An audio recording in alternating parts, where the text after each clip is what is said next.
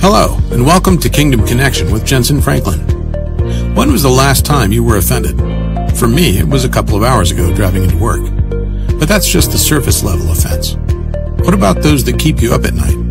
The offenses that make a pit in your stomach when they come to mind. Despite our best attempts, we can't just ignore them. We have those imaginary conversations with the people who hurt us. We want to put them in their place.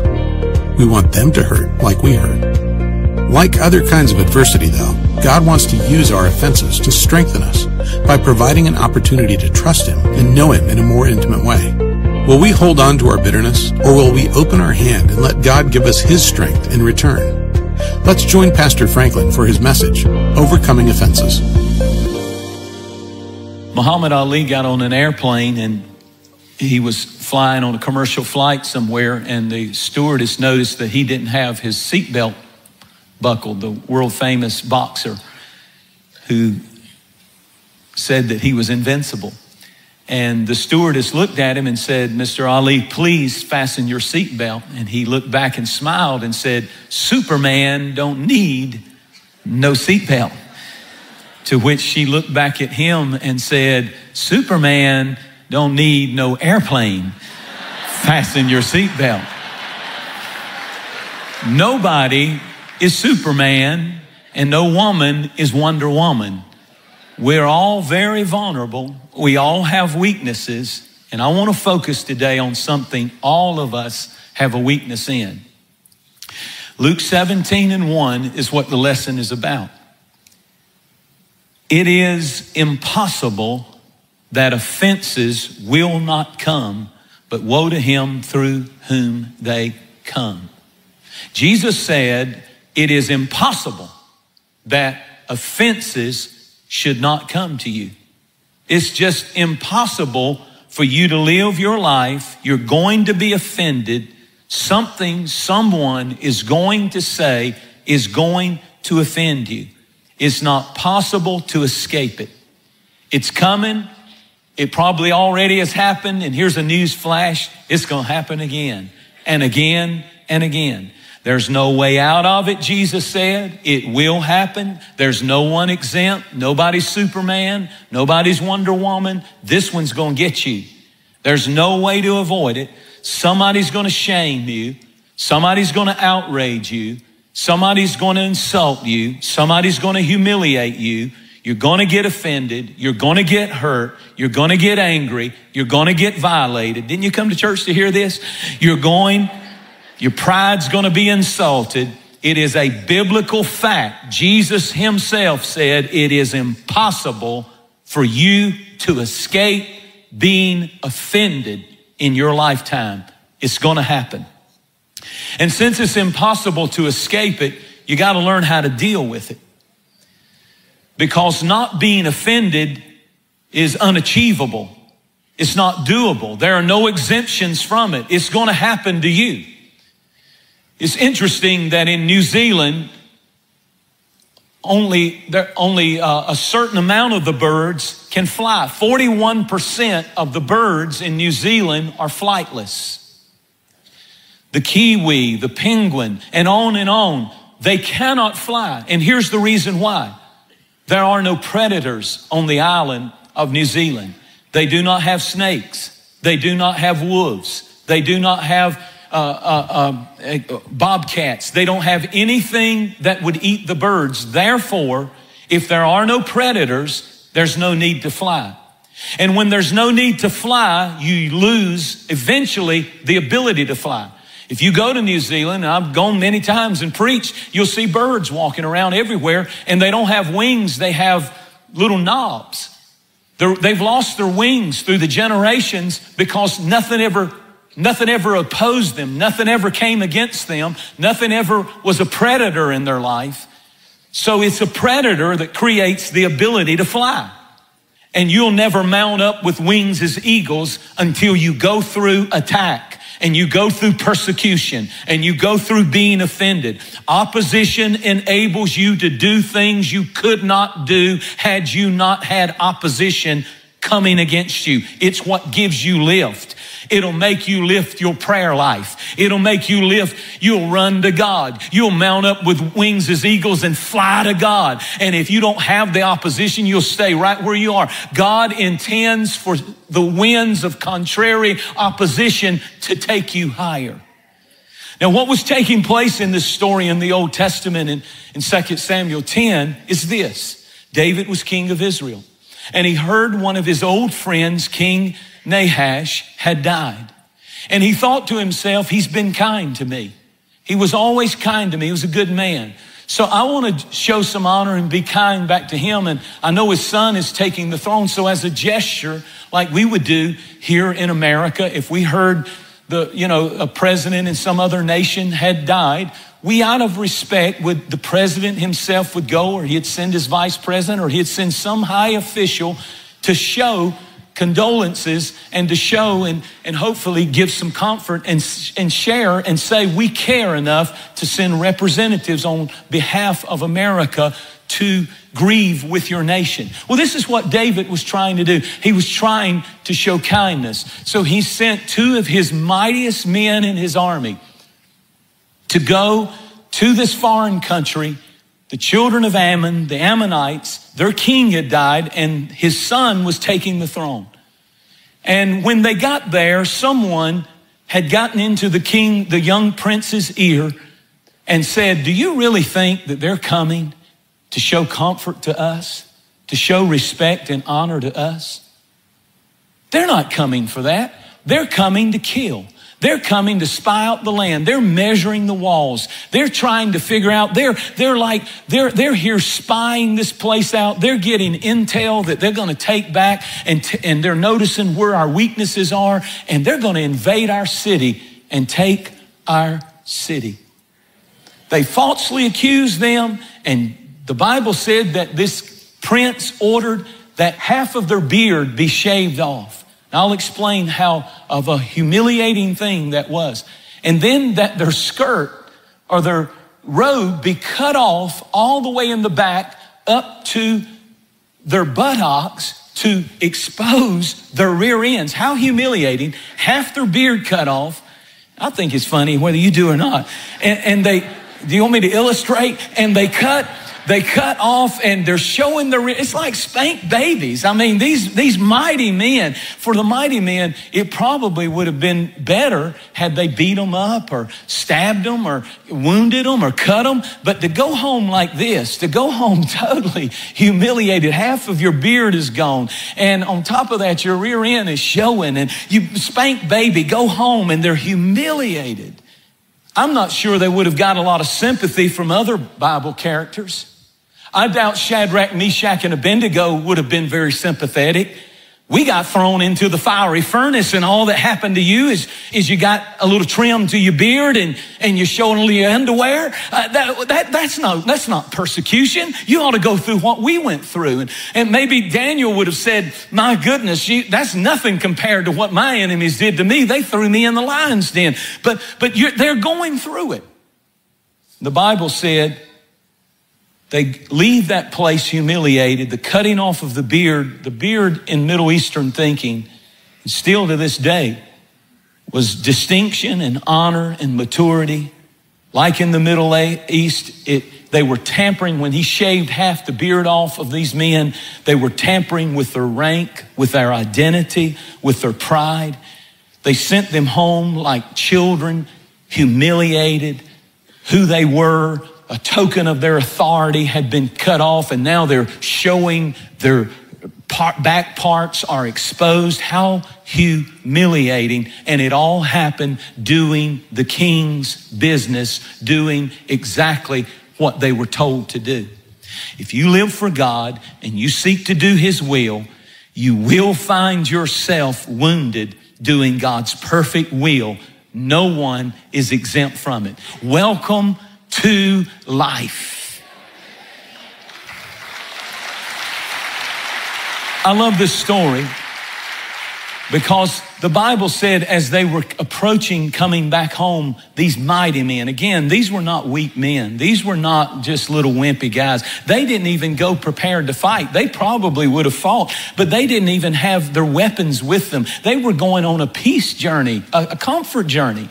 And now they're coming home humiliated. They're looking at each other and about to come home to their hometown. And David hears what happened, and he sends a man out and says, don't let them come into the town. I don't want them in the town circle to be humiliated and the other people and the other mighty men to see them. Tell them instead to go to Jericho. Now listen to this. Jericho means sweet fragrance. I want them to go over there to that sweet place, and I want them to stay there and lodge there until their beard grows back, and we'll get a seamstress down there, and we'll get their rear ends covered up, and everything's going to be fine. But I need them just to go to Jericho, the sweet place. Go to Jericho, listen to the instructions. When you get offended, here it is. I love the fact that he didn't let them come in and everybody see them in their shame. It reminds me of the prodigal son story when the father heard his prodigal son was coming home covered in the slop of the pig pen. He ran out with the robe, with the shoes, covered him, didn't want all those people to see him in his condition. I'm thankful we got that kind of king who doesn't want to humiliate us and doesn't want people to see our shame. When somebody offends you, listen now, just go to Jericho and stay sweet. Your beard will grow back. Your beard, your respect will come back. Your honor will come back. Your authority, I know what they did was bad, but calm down, calm down. It'll all come back. It'll grow back. Don't get mad. Don't get angry. Don't seek vengeance. If you just stay sweet, everything's going to get better. It's going to work for your good. Just keep the right spirits. Go to Jericho, the sweet place, and stay sweet. Stay at Jericho till your beard comes back. I promise you, everything's going to be all right. It's so hard to stay sweet when we get offended. The natural person just wants to get in a shouting match, get in a fight. You cut my rear end and exposed it. I'm going to do something even worse to you. Here I go. And we want to go after and retaliate. And the king said, you go to Jericho, you stay sweet till your beard grows back. I think of Romans 14 right here. Dearly beloved, avenge not yourselves, neither give place to wrath, for vengeance is mine. I will repay, says the Lord. Two things God says are mine in the scriptures. The tithe is mine, and vengeance is mine, and don't you touch either one. It belongs to God and God alone. And you need to understand that God doesn't take offense lightly. I'm saying to you today, God always repays. He is a God of vengeance, and all he's asking you to do is stay sweet and give the vengeance part to him. And quit talking about it, quit being angry about it, quit letting it obsess your life, and let it go. Woe unto them that offend. Exodus 25:13 said that the Philistines, listen to this, they work by revenge with old hatred. Do you know how many families it's old hatred? Because they don't even know why they don't like each other and why their side of the family don't speak to that side of the family. It's old hatred. And the Philistines were always working by revenge out of old hatred for the Israelites. And I'm saying to you that if we don't watch it, our families can become like the Hatfields and the McCoys. That generation after generation after generation, there's this fighting stuff going on. And at some point, we need to go to Jericho. We need to shut up about it and let God deal with it and move on. And I want to close with this. I want to talk about unforgiveness for just a moment. When you get in a place of offense and unforgiveness, it's like a tumor. It's like a tumor of unforgiveness. You can act like you don't have it, but everywhere you go, everybody else sees it. You look like the hunchback of Notre Dame, but you're holding your Bible. Praise the Lord. And when you get the tumor of unforgiveness, here's the reason why people say they can't forgive. I can't forgive and get rid of this. And you know, it's big and it's uncomfortable and it's sore. Ow. And sometimes when people touch that part of your life, you overreact because it's so sensitive, and your children touched it and it wasn't what they did. That's been there and it's gotten infected. And every time somebody does something, you're fighting with your husband, but it's not about that argument. It's about that. They touched that. You're fighting with your children, but they touched that. And the reason that people say they can't get rid of the tumor of unforgiveness and offense, they say, number one, I can't forgive them because what they did to me is too big. Well, it looks like that's why you'd want to get rid of it. The bigger it is, the bigger the thing you carry in your soul. This is what you've got going on if you could see yourself spiritually. And the bigger the offense, the more you need to get rid of it. Well, time will heal it. I'll just ignore it and it'll go away. You'll carry that the rest of your life. It ain't going to go away. You're not just going to wake up and it's going to fall off in the shower. It's going to be there. Well, I'll forgive when they ask me and say that they're sorry and tell me they're sorry. Then I'll forgive. Well, notice that they're at Six Flags and you're going around like this. And you're waiting on them to come ask you before you get rid of this that's in you. Last one. I'll forgive, and I would forgive, but I know what'll happen. They'll just do it again. Well, that's a huge incentive to forgive. If they're going to do it again, that just means you're going to have another one over here.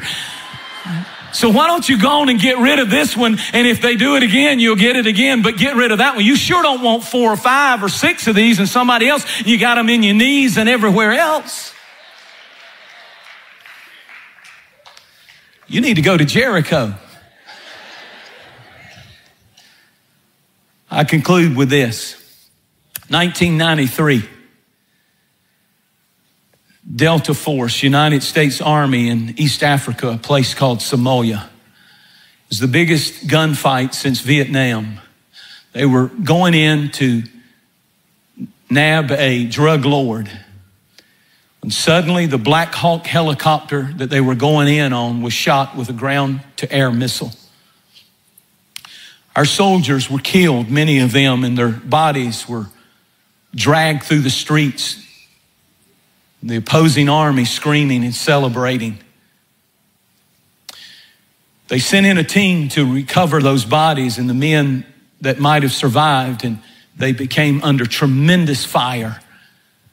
Hundreds and hundreds outnumbered, thousands outnumbered, and gunfire coming, AK-47s from every direction. If you've seen the movie Black Hawk Down, this is the story I'm talking about. In the book, they tell about being pinned into a building and gunfire coming from every direction. And the soldier in charge, the captain, turns to a lieutenant and he says, "Get in the truck. We've got to get out of here. Get in the truck and drive." And the response of the lieutenant is, "But Captain, I'm shot." And the answer of the captain is a classic. He said, "Everybody's shot. Shut up, get in the truck, and drive. We're all wounded. We're all offended. We've all been shot. We've all had somebody do something to us. Shut up," meaning don't whine, don't complain, quit feeling sorry for yourself, enough victimization, get over it. We're all bleeding. We all got bullet holes. We all have been wounded. John 16, Jesus said, "In this world you will have tribulation." We're all shot. shut up and drive. We don't quit. We don't draw back. Proverbs 24:10 says, if you faint in the day of adversity, your strength is small. I love that verse.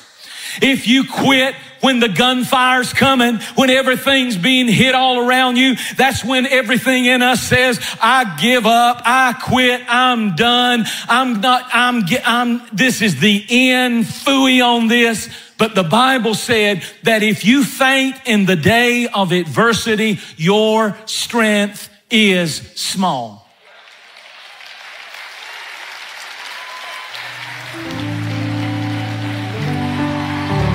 Stay sweet. Go to Jericho. If you don't know where to go, I'll tell you where to drive that truck to. Go to Jericho. Stay sweet. Stay kind. People rip you off. People steal from you. People do you wrong. Don't get bitter. Don't get angry. Don't get hate-filled. Go to Jericho. Watch God if you'll stay sweet. Watch God.